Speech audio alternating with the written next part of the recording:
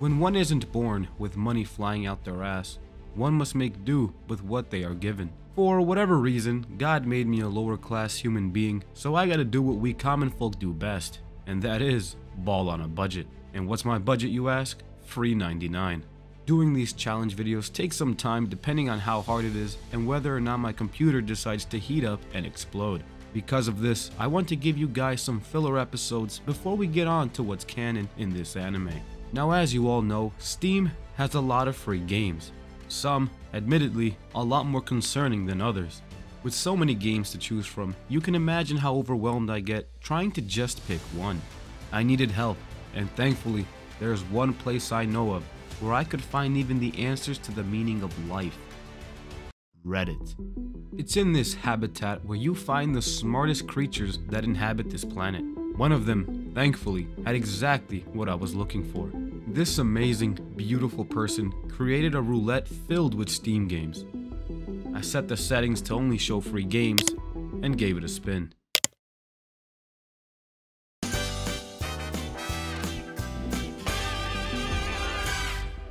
Well, looks like Frontier Runner is our lucky contestant. Let's go check it out. Worst game I have ever played. Within 50 minutes, the game crashed 3 times. Okay.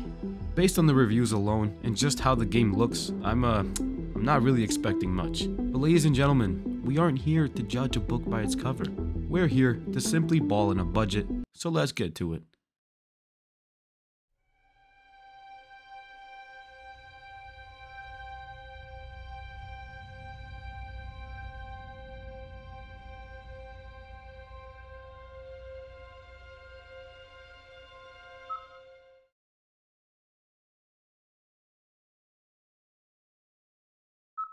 So, it's the middle of the 22nd century, and mankind invents the warp drive. Hooray! Using this new technology, humanity decides to launch 2 fully equipped research spaceships on a mission to find more habitable planets suitable for colonization. Okay, so I know it sounds like it's some sort of college project, but if I'm being honest, this game is pretty goddamn cool. Basically, humans were sent into space to find more planets to inhabit since they ruined Earth by fucking too much and overpopulated it. Now, since they'll be up there for quite some time, they were placed in a freezer and locked up until a planet was found. This is where the robots on the ship take control. Imagine WALL-E, but more serious and a lot more depressing. Since all the humans were basically frozen, it was the robots' turn to control the ship, clean it up, and take care of us. Suddenly, something crazy happens, and boom, we crash land on a random planet. Everyone dies, except for yours truly, since I'm just built differently. Now I'm basically bleeding out the mouth, both my lungs got punctured and my neck broke, but the robots are doing a mighty fine job by keeping me alive. Years passed and the robots decided to build a facility in order to try and fix our ship to get back on course. Unfortunately, a couple of pirate cucks decided it's time for some shenanigans and attacked the facility. The robots put me on a small lander ship and blasted me off the planet in hopes of keeping me alive. To my regret, I did survive this. And with that all said, this is when we get a look at what planet we've been on for all these years. Planet LA-77, where the gravity is normal and the weather do indeed be Class A. Anyways, upon re-entering the planet, you get to see the layout of what planet LA-77 really looks like. And it's like this for all the different planets you can discover throughout the game. This is one of the features I was fond of since almost every planet, for the most part, had a different layout. Some had mountains, some had snow, and some were just, I don't know. You'll spend your time in this game mostly exploring the Milky Way galaxy, entering various star systems with each color representing what you will find in these planets. Now, I may be colorblind or just downright stupid, but it says here that blue-white star systems are hot. So you can imagine the look on my face when I flew into a reddish-orange star system only to find out that the planet inside of it was filled with explosives because I just died as soon as I entered it. I'm not too sure what happened, but it instantly killed me. Now, these phenomenons when you just die out of nowhere happen a lot more times than I would like it to. Like, I go around these different planets collecting resources to upgrade my ship. I'm a happy jolly camper, and then out of nowhere a random planet just squeezes my balls the second I go into it. If there's one thing I adopted very quickly in this game, was the art of quick saving every time before I entered a planet. You never know what's inside of the planet until you enter it, and I don't know about you, but dying instantly from God knows what and having to restart the whole game because of it doesn't seem very fun to me. If you're going to try this game out, I can't stress it enough to quick save every goddamn time you can. So anyways, as I mentioned before, you go around different planets collecting materials in order to upgrade your ship. Now different planets house different materials. Some planets may only carry some diamonds, and some may only carry iron, and some are just empty and losers. So yeah, as long as you ignore the fact that you're basically dooming anyone who lives on that planet by harvesting all their resources, and you should be good. Upon doing so, you can head over to the shipyard and sell any materials you've just found. Me, of course, being the smart man I never was, I sold my materials one by one because I didn't realize that you could sell them in bulk.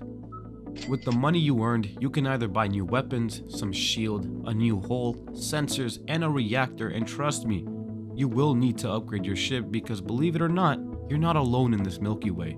Until this point, the only signs of life I saw was on planet Craigslist, and it was this blue alien called Booga. I immediately took him as hostile and opened fire on it without even thinking twice.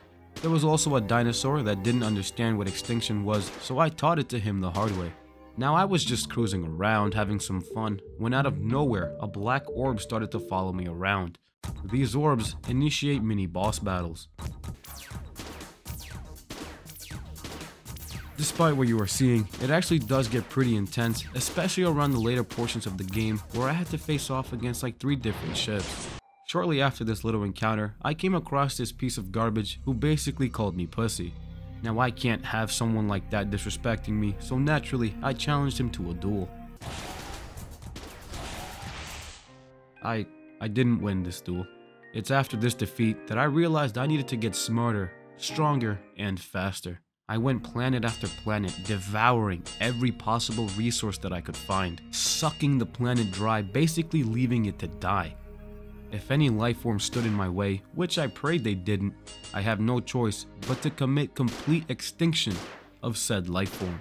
It was without a doubt a rough journey. I even had pirates try to take all my loot, but all they took home was nothing because I fucking killed them.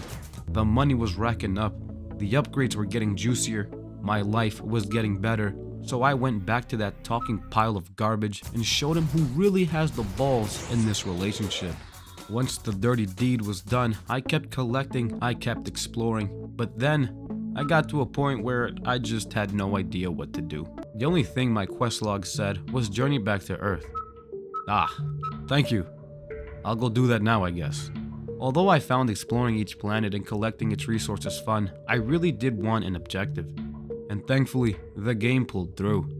You see, in the local intergalactic pub, I met an alcoholic detective who gave me certain tasks to do in exchange for money, or better yet, progress. One of these quests even got me out the ship and doing some cardio for a change. I was in charge of discovering what was killing the crops of a certain planet. As it turns out, it was this reptilian just being a dickhead. Now since I didn't want him to rip me in half, I offered him to join my crew. Not so much because I was scared, but more so because I've always wanted a pet lizard in real life. Plus, in space, if things ever got too crazy, I can always use him as a distraction and save my own life.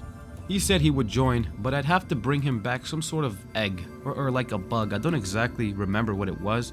But anyways, I went off in search for it. Along the way, I met a lot of interesting characters that this game has to offer. A lot of them were downright hideous to look at, and most of them were assholes to me just because I was a human. Most of the time, I was racially profiled in space, but there were some that did respect me. I spent a lot of time trying to figure out how to complete these quests, and let me tell you something, it gets confusing. You see, I never really kept track of what planets I've already been to, and which planets I haven't.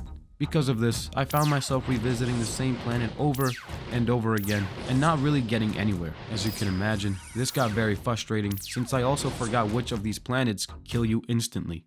But anyways, I came across something that looked like progress to me, but it ended up being a gangbang. A gangbang that I handled like a champ.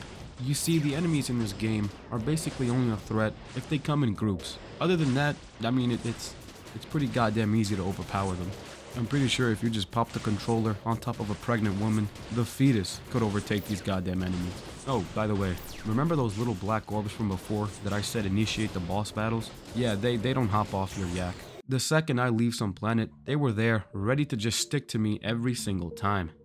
I tried to escape, but they just follow you, and it got so annoying. But you know, it's alright I guess, because with every battle, I got stronger, and eventually, I got pretty powerful if I do say myself. With all this power, with all these battles I was accumulating, I felt like I was getting somewhere. But then, I just got lost. I explored every planet, I completed every mission, well, the ones I knew had to do at least, and now there was just nothing to do. I even bought an excavator tool in order to dig up these relics that I found in some planets, but it led to nothing. I then found out that certain shields protect you from certain climates on different planets. So in my mind, I'm guessing that, you know, if I buy the fire shield, I'd be protected from the heat of some of the planets, right? Psych! Think again, dumbass. Now I'll be honest, I don't know what I did, but out of nowhere, upon exiting this star system, a light appeared. It was an alien asking for help with defeating this really menacing looking ship. I mean, the guy who flies this goddamn machine must be packing some heat under his belt. His ego must be out the roof. This is the equivalent of seeing a Charger driving down on the highway, sounding like he's going 300 miles per hour, when in reality, he's only pushing 50. Me, being the good guy that I was, I helped him out and showed the man that I am also packing some heat. The alien thanked me and then told me to meet him at 133-127. This battle I just did opened up a new star system that wasn't there before. I thought I was about to get jumped, but then the man gave me warp drivers to use in order to leave this sector and make it to Sector 2. I was excited. Finally, I get to explore a new galaxy. Unfortunately, that was about it. The next sector was never made. This game left me with some blue balls that I don't think I'll ever recover from, but that's okay. Because now, although this game had its bugs, there's a nice little charm it has to it. Something about it I found rather pleasing. Whoever made this game clearly had some fun with it, and I'm glad I got to discover it. Keep up the good work. Thank you guys so much for watching. Please subscribe if you enjoyed what you saw, and I will see you guys on the next episode of No Money, No Problem.